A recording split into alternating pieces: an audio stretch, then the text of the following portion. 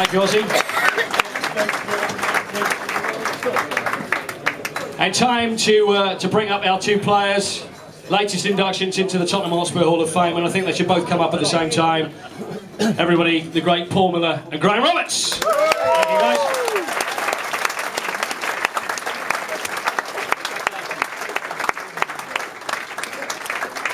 Thank you. Congratulations, sir. I think we need to hand over the trophy. See, when you got your World Cup winners' medal, it was handed to you. There's a couple of awards that you've got to hand out now yourself. It's in between us. Yeah.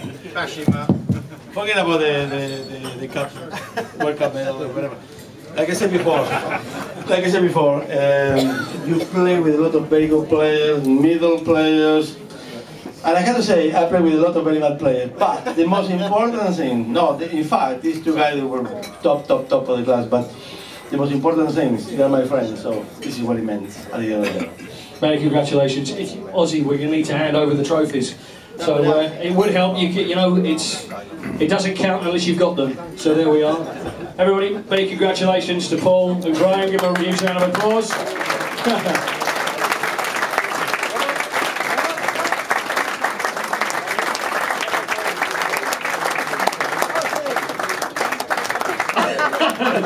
Slight confusion there. There we go.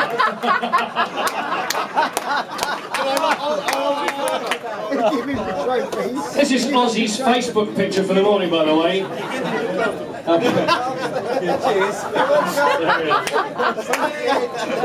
Please feel free to talk amongst yourself. We're going to have a little Q&A in just a second. If anybody's got any questions for the boys, I'll have a little chat with them, and then I'll hand it over to you. So any questions at all, I'm sure they'll be happy to answer. And also, as far as autographs concerned, once we've done this, then both Graham and Paul are going to head into the 125 room behind, and I'd be happy to sign everybody's programs, anything they need doing. Everybody, Ossie, thank you very much indeed. Osvaldo Ardiles, thank you, Ossie. Yes, take a seat. Take a seat. Get yourself comfortable. We've got 7 hours of this to go through now. Paul, one for you. Graham, one for you. Firstly, Paul, what does it mean to you to be in the Hall of Fame? Wonderful, wonderful.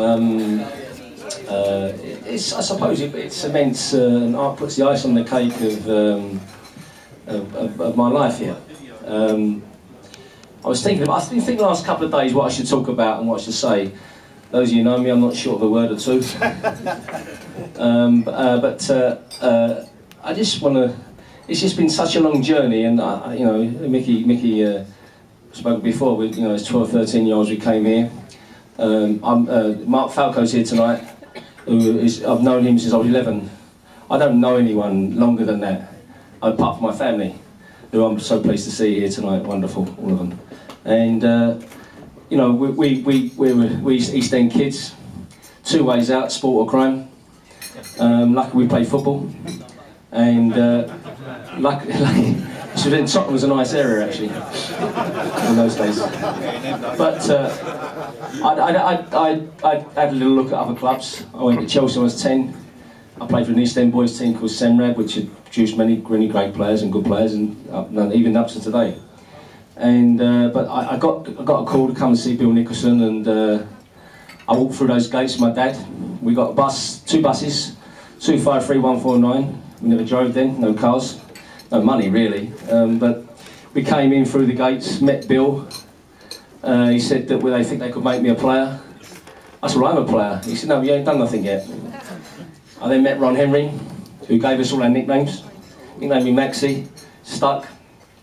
And he said, by the way, you know, he said, I'm an has-been, but you haven't been anywhere yet. Because the thing is, when you're 13, 14, you think you've already made it. You've done nothing yet, as we all know that, yeah? And so I came in that same ball court with people like Chris Hutton, Glenn Hoddle, couldn't get the ball off him, Mark, and Gary Brook, and this was going to be the nucleus of a team that Robbo and Tony Galvin later joined. And so we didn't know that then. And it was a remarkable journey really. I left school early. I left school a year early. I only went back to play for the school. No one knew I'd left. Actually, no one knew I was here. No, he did. And I actually eventually signed the apprentice, and I'd already been here a year getting money. Peter used to give me 30 quid a week, Peter Shreves, which was like not handy in those days, yeah? It was expensive. And I never paid on the bus anyway to get it.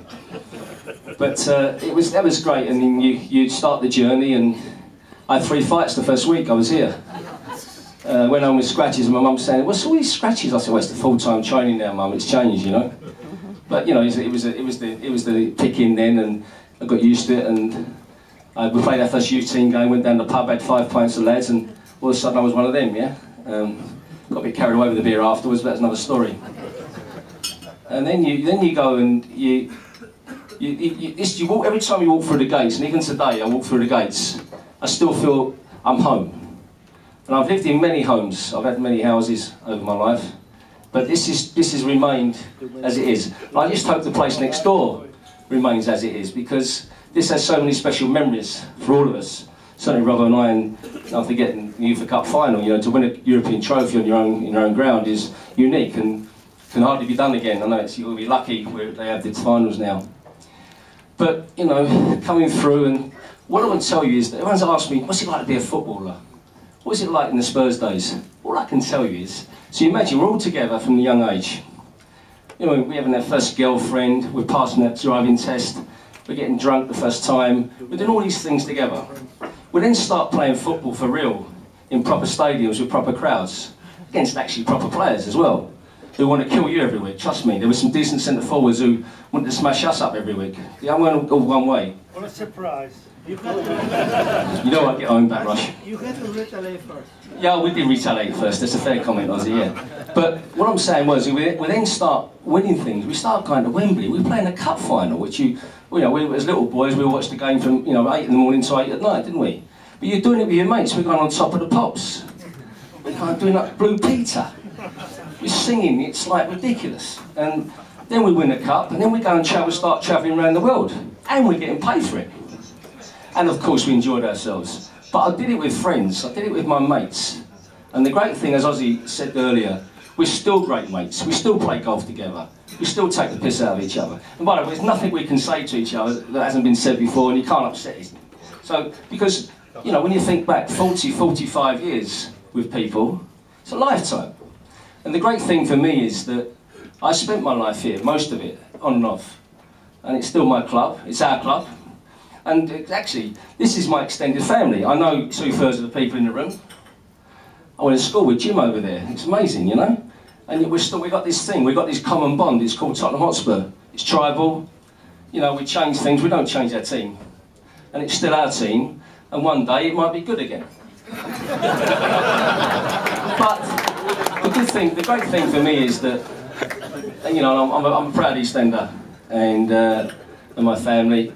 You know, maybe when it goes down to it, and we're going into this great Hall of Fame now, I will finish soon, that maybe people say, he was an East End kid and he did okay, and maybe I contributed a little bit to the great history of this club, you know, and I made a little bit of a difference, and that's what we wanted to do, and now we're part of it. For me, it's a fantastic feeling. Thank you.